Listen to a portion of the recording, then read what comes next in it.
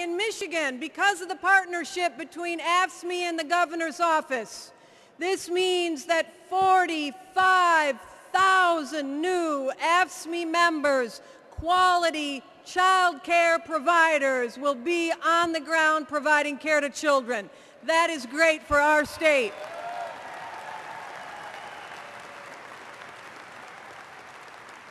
And I say this as a governor that has focused on early childhood education. We are a state that is in transition. Our state has been challenged by the loss of jobs in the automotive industry. We know that the failure to enforce these trade agreements on the national level by the Bush administration, the failure to stop the outsourcing of jobs. In Michigan, that means that NAFTA and CAFTA have given us the SHAFTA.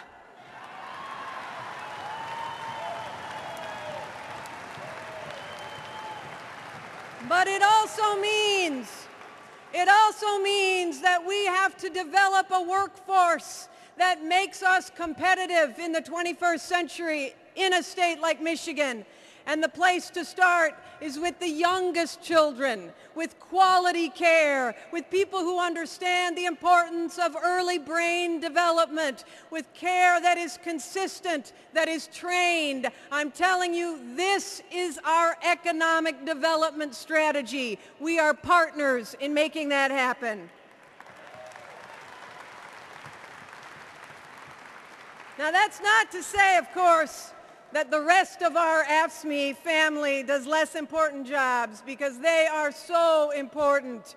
Every one of you in this hall, whether you represent people that are driving buses to get seniors to doctor's appointments, whether you are law enforcement workers helping to protect the streets, whether you are healthcare workers who hold hands and help lift up our citizens, everyone here serves our citizens. And I have to say that as a governor of a state that has a Republican House and a Republican Senate, a Republican Supreme Court, a Republican Attorney General, a Republican Secretary of State, a Republican majority in Congress, and a Republican President, I am your last line of defense.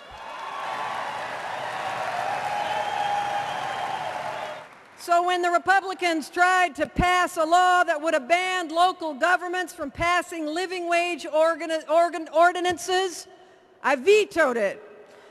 When the Republicans tried to pass a law to stop our administration from issuing workplace ergonomic rules to recognize worker safety and that recognize collective bargaining agreements, I vetoed it. And like many of your states, there's a bill pending right now that would abolish collective bargaining in the state of Michigan, and I'll veto that too.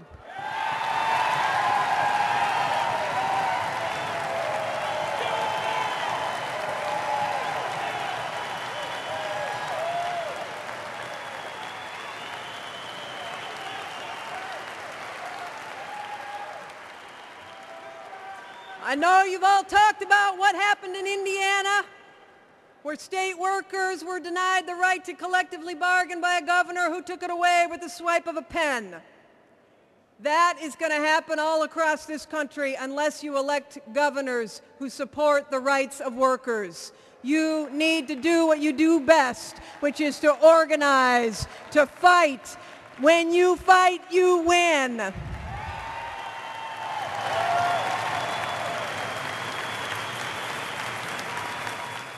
As Democrats, and I'm telling you, the captain of this ship of state says, instead of each man for himself, like the Republicans say on the Democratic side, we say all hands on deck.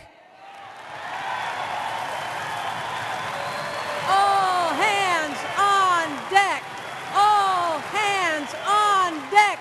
Man and woman, your battle stations. Take it out, because it is time for a fight. God bless you all. AFSCME, thank you for standing up for men and women all across this nation. God bless you all.